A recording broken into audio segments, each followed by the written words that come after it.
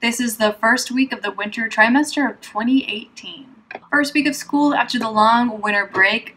Really happy to be back in the studio and working on stuff again. Monday, we started off getting the mat pose, the model, and she was in this standing pose, but she kept getting dizzy. So he switched the pose up to a seated pose, and I really like the seated pose a lot. We do a lot of standing figures, so the seated pose is something that's different for me.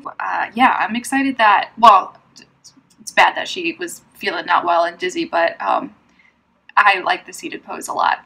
So anyways, so on Monday then, I did a small pencil drawing and just to get familiar with the pose. On Tuesday, I start my big charcoal drawing. I'm using Vine charcoal, not sure what the brand is, and Canson paper, and I have 2 pieces of Canson paper taped together so I can make it bigger. But so I'm doing this and I'm working out the big shapes of it, and Magda comes by for critique halfway into the session, so about an hour and a half in, and she looks at mine and she's just says, I think it would look a lot better if it was bigger.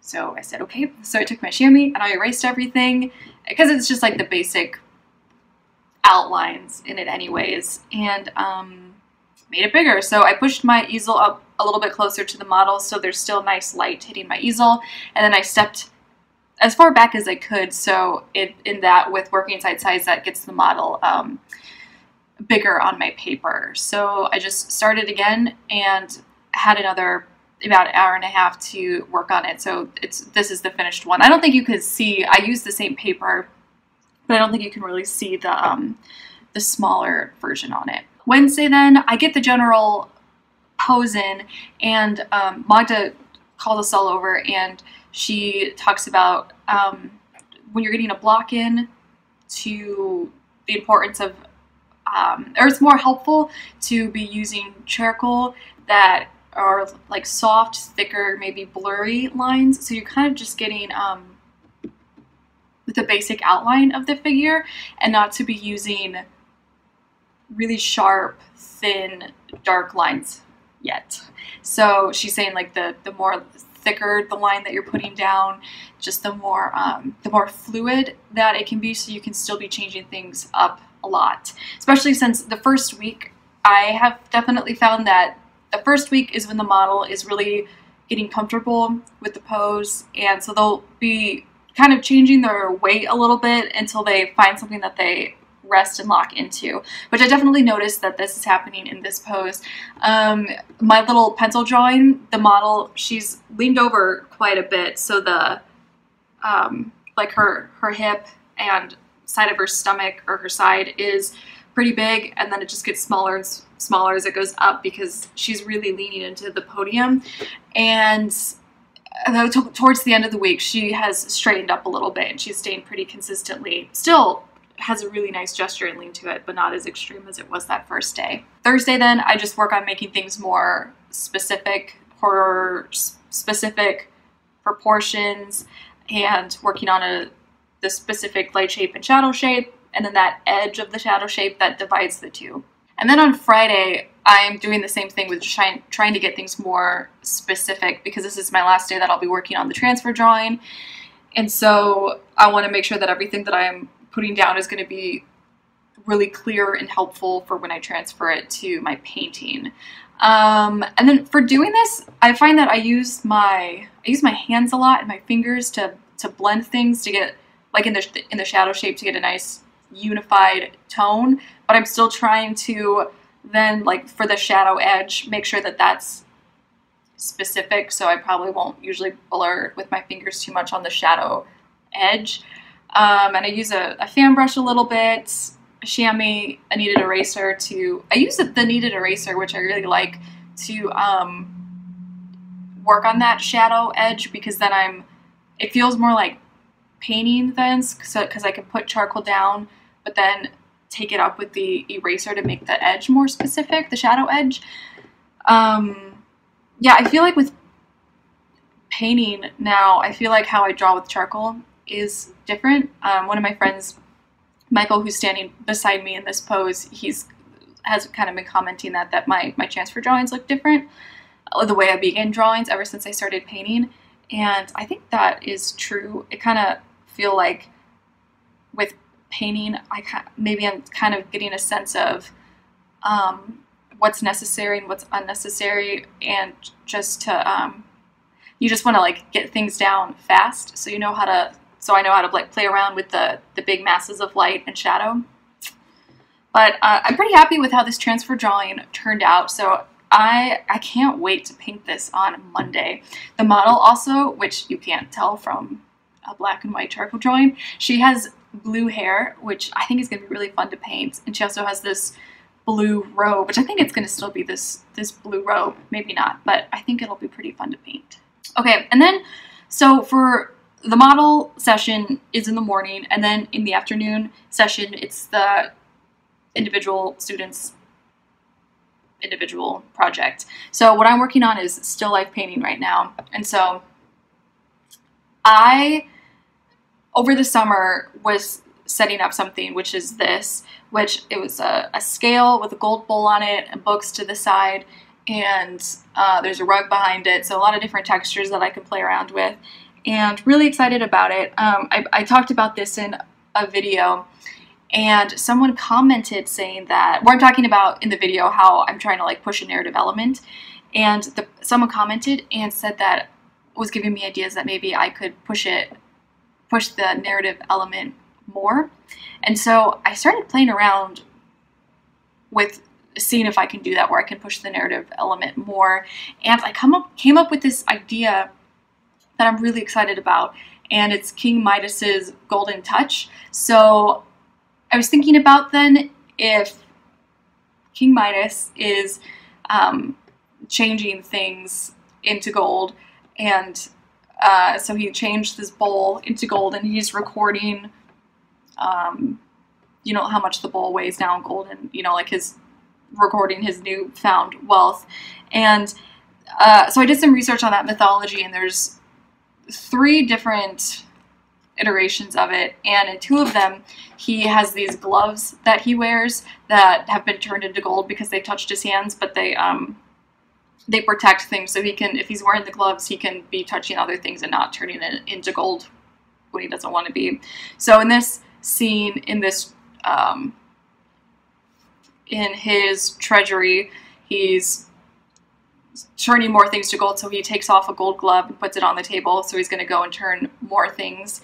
And so I want to practice, or I want to see about making a glove gold, and also having objects in the background that would be more in the shadows. And so at the end of the King Midas story, I think it's Apollo that gives him donkey ears. So I wanted to have this little wooden toy donkey that he would have turned into gold, as it foreshadowing his future down the road. So I told Matt about this, and he is saying that that could be a good idea, or maybe not, because the painting might then become too cluttered. So I'm going to try it and get some objects made up, so the gloves and the donkey, but I might end up not doing it. I might end up just doing the original version where it's just the scale and the books and such, and maybe maybe if there is a King Midas theme, maybe not, I guess, all those objects, so it wouldn't be a cluttered painting. So I don't know. So anyways, I ordered some stuff offline, the donkey and the gloves. They were taking longer than expected for them to arrive, so I'm doing this still life right now. So I asked Matt what I should do. I wanted to do something really quick, and he said, why don't you try and get this done in 2 weeks? He said it'd be good for me to learn how to paint glass. So I had this glass bottle, and then he set up behind it, or beside it, or in it, he put this this hammered metal bowl, and then these dried up rose petals, which are a bunch of different textures as well that I can start playing around with painting. Okay, so on Monday, I got that set up, and then I did a color study of it, and what you're seeing right now is how I ended the color study, but then Matt came in at the end of the day and was saying that I could be pushing the color more, and so he showed me an example of doing that on it, and I forgot to take a picture of it. So the colors are more intense at the end of it than what you're seeing now. On Tuesday, I started the painting then. I think this painting, it's 11 by 14 size, and I had a tone on it, and I started to use charcoal directly on the painting, and I just really had the gist of it down drawing-wise. So I had this outline of a bottle and the bowl, and Magda came by for my critique and said that since it's a pretty simple setup, to just start dry brushing with paint. And so she left, and I did that. So I mixed up a shadow color, and without any medium, just a dry brush, I started brushing in the big shadow shape and light shape of the whole composition. And I feel like that saved me so much time, because I think if she wouldn't have come by, I would have gotten everything. I would have done that with charcoal, but doing it dry brushing with paint, it's a lot easier for me. It feels more natural for me to do. It's a whole lot faster, and I feel like it's easier because I'll dry brush with a paintbrush onto the canvas, you know, to put the paint down, to get the shadow shapes down. But then if I want to move the shadow edge over or make a light shape bigger, I just take a paper towel, and then I could just brush the paint off. So it just feels really fluid and really easy to move around, but also permanent, because the paint's going to stay on the canvas, unlike the charcoal, which you can just brush off easily. So yeah, I got that down really fast, and then so I started to I wanted to bring the painting further along. So that same day, with the shadow color, I added just a tiny bit of turpentine on the end of my brush and mixed it in with my shadow color, and that was getting the paint on a lot darker, which was good. And then I just started like using a tiny bit of turpentine, just trying to get the painting closer to nature. So making the bowl more of that brassy color, and the wood and the rose petals and all of that stuff. And it was nice because since the layer where I was just dry brushing paint on was still wet, since it was the same day when I started using the turpentine as well, I feel like I could still be using the paper towel to move the paint around if I needed to make a light shape bigger, or to change the shadow edge around and make it more specific. And it just had a really nice effect with having an edge that is dry brushed, and then also where I need it to be something that's more crisp, having the paint that has a teeny bit of turpentine in it, because that kind of gives it a more inky feeling to it. So this is the first time that I've done that, and it just went super fast and really well. So glad I figured that out. Okay, so then after that, every day that I'm working on this, I'm just trying to get it closer to nature, drawing wise, and then value wise, and then color wise is kind of how I'm trying to do it all at the same time. But I'm putting most importance into drawing, and then once that starts to feel solid, then the most important thing is the value. Once the value starts to feel solid, then the most important thing is the color then. And Matt is telling me to work on the base. And by working on the base, that means not just working on the wood plank, but everything that's resting on it and how it's resting on it, and to make sure that things don't look like they're floating, but they have weight. And it's the shadow line of so like the rose petals, those shadow lines that are on the base, because for some reason I never really, it's not that I don't pay attention to it, but it's just not, I'm just not excited about doing it, I guess, working on the base and having things look like they're resting on the base, which is important for a painting, because I think if everything's kind of floating around, it doesn't have gravity, your painting's probably going to look maybe a little stupid. So that's something that I probably need to, it's something that I need to put more in the forefront of my mind. And I think it's something that I'm probably going to be a little panicked about now, especially when I'm out of school and I don't have Matt and Mock to say, and like, well, it doesn't really look like anything's sitting on anything convincingly. So that's going to be something that I focus on.